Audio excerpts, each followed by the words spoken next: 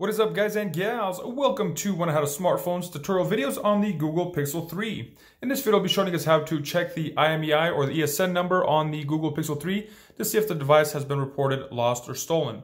So first thing we're going to want to do is go ahead and find the IMEI number on some of the older smartphone devices that are written somewhere on the back. What I strongly recommend is going into the actual device itself and checking it there, just because cases and the phone bodies are changed around, but it's hard to, whatever's inside internally is what's going to be reported lost or stolen. So this is the way I always check mine. Going into your settings app, which is the little key. If you have this screen, it's the little gear looking thing. Go ahead and select that. And then once you have that, your screen will look like this. Scroll down to the very bottom, you will see systems. Go ahead and select that. And then once you're here, about phone is the very top one. You will see a bunch of different things. Scroll down about midway up on this list, you will see IMEI. Go ahead and select that, and just like that, it gives you your IMEI number.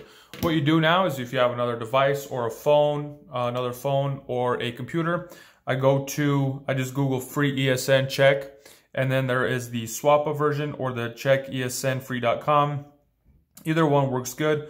I just use the checkesnfree.com, and then here it's going to ask you to select the carrier.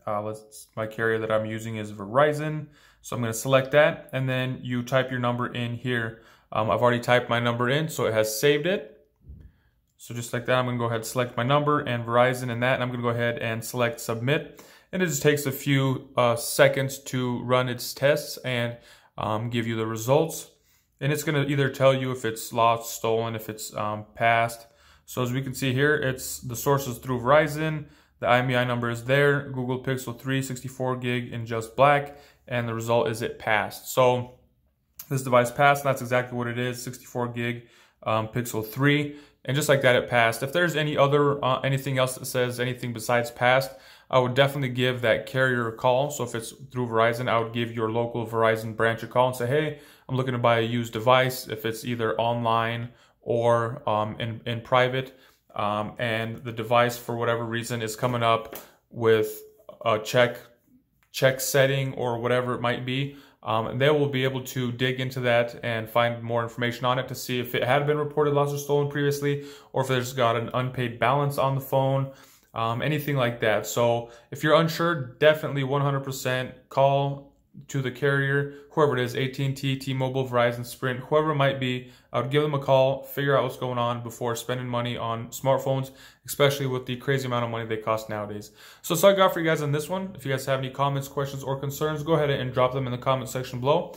And if you guys would like to see other helpful tips and tricks on the Google Pixel 3, go ahead and check out that playlist in the description below. And if this video was helpful, if you liked it, go ahead and give me a thumbs up. Thank you guys for watching. Have a nice day.